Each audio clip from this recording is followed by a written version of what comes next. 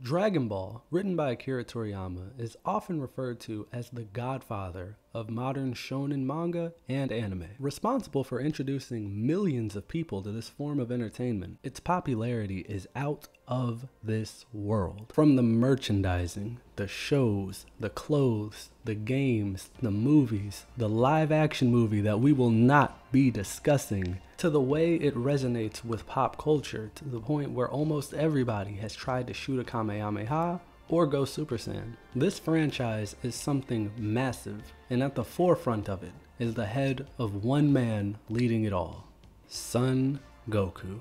If Dragon Ball is the godfather of shonen manga and anime, it's only fair to call Goku the father of shonen MCs or main characters. His influence is sprawled all throughout characters like Naruto, Ichigo, Luffy, and arguably characters like Gon and Itadori, who funny enough mentioned that he wanted to be able to do a Kamehameha. I mention all of this to provide some context and some scale for what comes next. It needs to be established that Goku is one of, if not the, most popular anime character ever created. Now, even with that being the case, Goku is not without his fair share of criticisms. People have lamented that he doesn't change over the course of the story, or that he's a bad father. Although more present in Dragon Ball Super, a lot of people also say that he's too stupid. And others just don't like how much he's able to power up or how often he wins. When it comes to the Dragon Ball community, these are the main gripes I've seen against Goku, and I want to attack them all right here, right now. Starting with the people who complain that he doesn't change over the course of the story. The first thing that needs to be understood about this is that there's a difference between growth and change. Growth is when someone's heart remains in the same place that it always has. However, it is expressed in a different way. Change is when the fundamental beliefs of one are shifted. I touched on this in my last video, but someone like Gohan grew from his time in the Saiyan saga to the Namek saga. Throughout both sagas, he always wanted to help the Z-Fighters, and he always wanted to aid people who couldn't defend themselves. But he didn't have that courage in the Saiyan saga at the start of it. Throughout it, he gained that confidence in order to express himself in a way that helped out his team. There was never a change, just growth. Contrast that with Piccolo, who believed himself to be a demon who only cared about power and had no care for human life. He changed when he met Gohan and then became one of the most loving characters in the show. This exemplifies a positive character arc. Someone started off bad and then turned good. The inverse of that, a character starting off as good and then turning bad, like Zamasu, is a negative character arc. Both of these arcs require change. Goku is neither, however. He's a positive, flat character. Now, this doesn't mean that he knows all. Far from it, actually. But Goku does have the fundamentals in the right place. There's no need for them to change. What he does do, however, is grow. While Goku's main motivation has always been, and always will be, his love of fighting, he still holds that mantle of being Earth's mightiest defender. No, not in a Superman sense, but he cares about the people on Earth and wants to protect it. Who's he going to fight if he has no planet? At the start of Dragon Ball Z, and throughout all of OG Dragon Ball, Goku is only worried about boosting his own strength. He has strong friends, but they're all self-motivated. Everything he did was to push himself further, and then he used his strength to defend Earth. After the Frieza saga, however, there is growth in that mindset. He still loves fighting, and he still wants to protect Earth, but he starts looking for protectors outside of himself. Even before that, he has to undergo a lesson about accepting his Saiyan biology. Upon first hearing about it from Raditz, he is in denial. And during his first fight with Vegeta, we have an underappreciated moment. In one of the few instances where Dragon Ball Z references OG Dragon Ball, Goku pieces it together that he was the one that killed his grandfather. This brings about the first time we see Goku accept the fact that he's a Saiyan. However, he doesn't feel pride in his Saiyan heritage until he comes to the battlefield on Namek to face Final Form Frieza. Having inherited Vegeta's will from his dying breath, Goku proudly shouts, "I am a Super Saiyan." That is growth. It happened over time and was organic to the story. And it is disingenuous to act like Goku doesn't have this growth. He does, and there are countless more examples of this, especially if I include OG Dragon Ball. So I would consider that first criticism baseless. Now on to the next criticism of Goku, where people say he's a bad father. I honestly didn't know people were being serious when I first heard this take.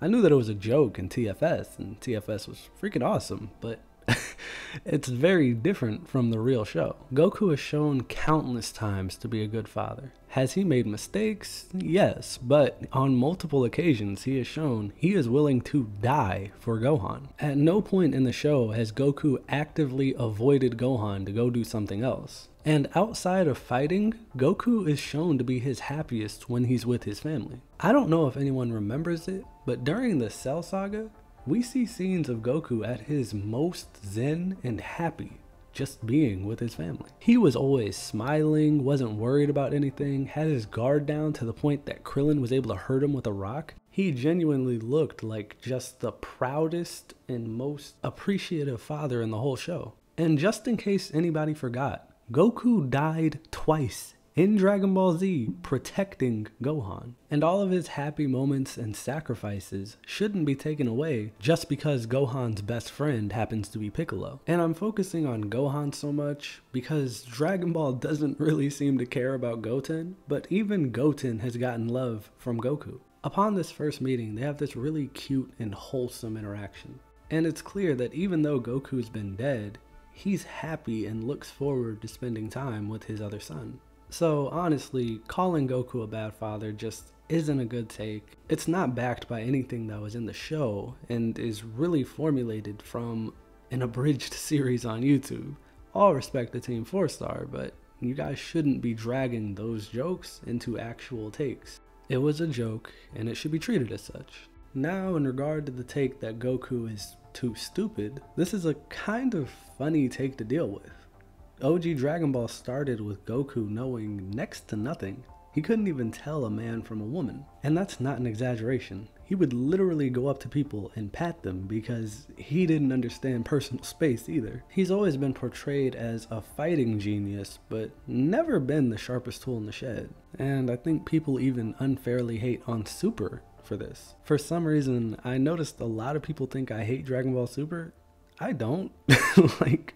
I noticed the issues with it, and I much prefer Z and Dragon Ball, but there were still some good moments in it. I don't full on hate it. I just think there were things that could have been done better. And while Goku did have more stupid moments and some really questionable writing choices, why does Goku not know what a kiss is? That was very odd. Those moments were still gag moments. When it came time to be serious, Goku still knows how to be serious. I'd say he did a phenomenal job in the Goku Black arc. When he heard that Black had killed Chi-Chi and Goten and Gohan, he was on go. And the fact that that arc had a really bad ending shouldn't take away from how they acted all throughout it. Or right before the Universal Tournament when Goku went to draft Frieza. It was tense negotiation and a fresh situation for Goku to be in, talking to Frieza, needing his aid, and having all the leverage in the world to get him to do what he wants. When the going gets tough, Goku is always the first to get going. And of course in Z, Goku is never really that stupid. All throughout the Saiyan Saga and the Frieza Saga, he always has a mission and is kept pretty serious throughout those arcs. And even during the Majin Buu Saga, Goku still has that moment where Supreme Kai tells him not to fight Vegeta. And as a response, Goku threatens to kill the Supreme Kai. Now, is this a bluff? We don't know. But the fact that we don't know should be a sign to tell you that Goku gets serious and isn't too stupid. Now, as far as Goku being too powerful or winning too often, these things just aren't true. If you want to argue that as a show, Dragon Ball allows its characters to become too powerful, that's one thing, and it's probably true. But arguing that Goku himself is allowed to get too powerful, or that Goku wins too much, is just false. Goku starts off the series by losing to Raditz, and then when he has to team up and fight against him, he still technically loses because he dies. Piccolo gets the killing blow.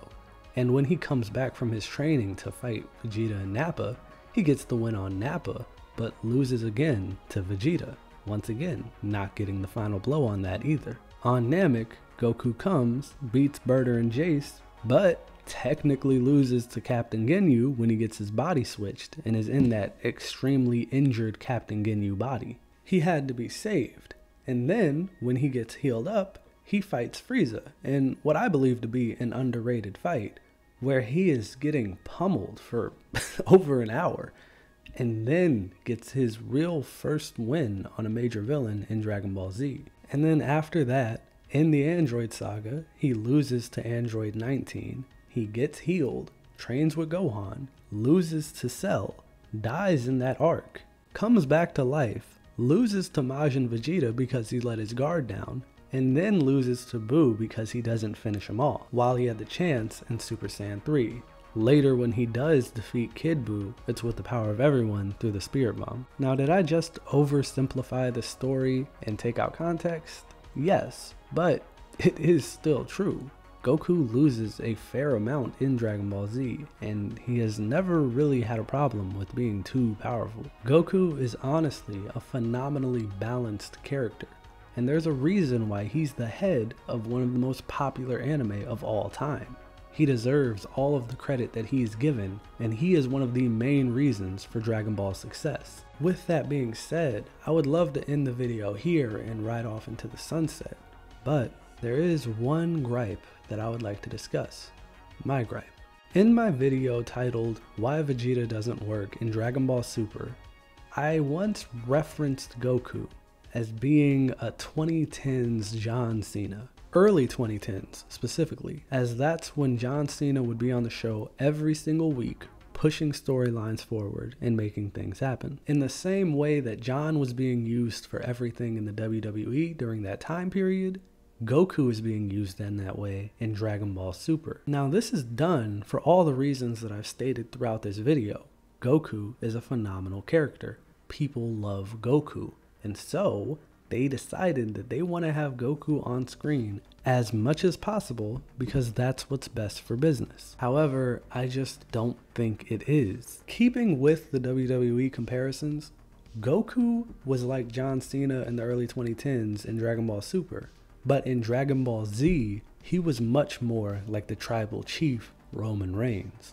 For those of you who don't know, Roman Reigns was the undisputed WWE champion for over 3 years in WWE. These 3 years were all consecutive, and the way that they kept him fresh and kept people wanting Roman Reigns was by not having him on every week like John Cena before him.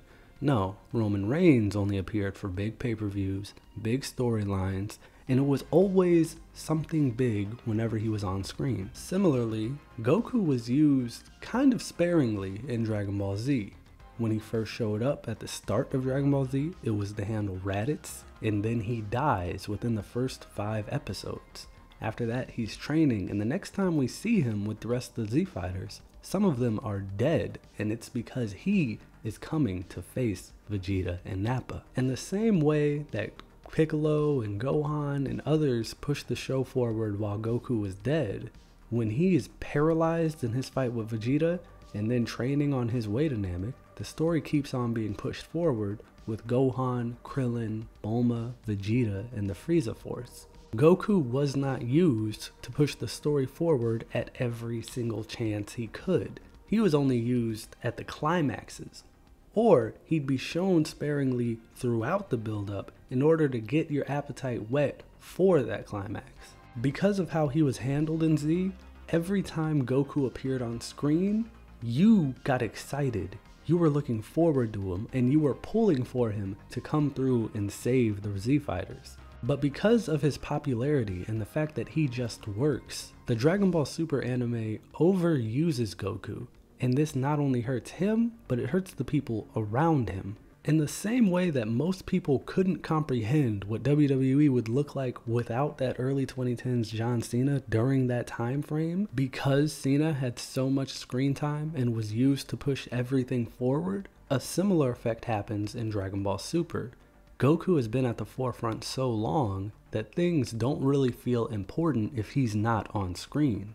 And at the same time, the other characters have been irrelevant for so long, you don't really want to see them on screen. Now, because he's Goku, the product will never be that bad. it just isn't going to be as good as it could be. And as a lifelong Dragon Ball fan, I just want to see the product reach new heights. And if I see an opportunity for that to be done, I'm going to push for it. This right here, leading with Goku every single episode and using him to push everything, it can lead to monotony and won't improve the story. You're going to have to reel back on Goku a bit and push with other people. And you have the people for it. Broly is honestly who I would move with going forward. I'm not saying he, or anybody else for that matter, needs to replace Goku. I'm just saying that he is somebody that I would love to see get more screen time. His movie was phenomenal, and if you have him interact with people like Vegeta or Gohan without Goku on screen, I think that you really work yourselves into building up to something great once again. Goku is a phenomenal character, but do not get lost entirely in the Goku sauce. Don't forget the rest of the story around you. Don't forget about the other amazing characters around you, and use them to build up Goku to truly be what he's meant to be. He's not an everyday guy. He's big fight Goku. Use him as such. Like the video, share your favorite Goku memory in the comments, and don't forget to subscribe. Later.